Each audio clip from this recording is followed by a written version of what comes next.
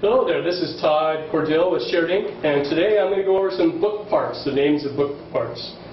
Okay, pretty standard. Here's a book from Annelies Kloek in the Netherlands, a great customer of ours. Here's the front cover, back cover, and what we call the spine of the book. All pretty basic.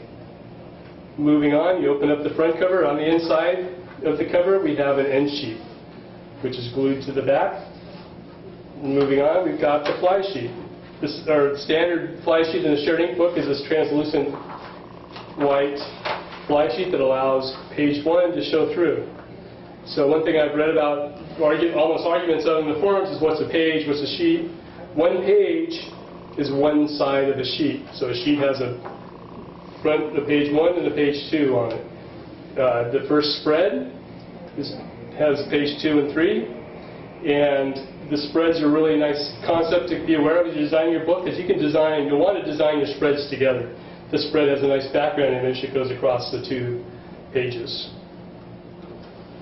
Now, a couple other options on SharedInk books is we have an option to have the fly sheet the same as the end sheet. It's a very nice option, and it's been available now for about 6 months or so. Or you can have the best of both worlds and have a double fly sheet, where you have the same as fly sheet, same as end sheet, and you just have the standard translucent.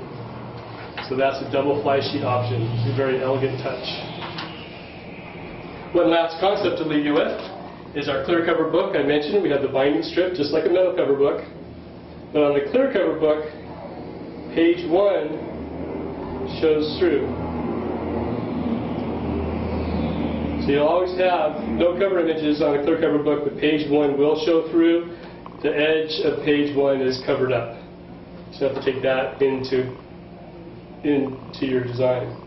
And lastly, the back of a clear cover book has the same fly sheet and end sheet configuration. I hope you found this useful. Don't hesitate to contact us if you have any questions.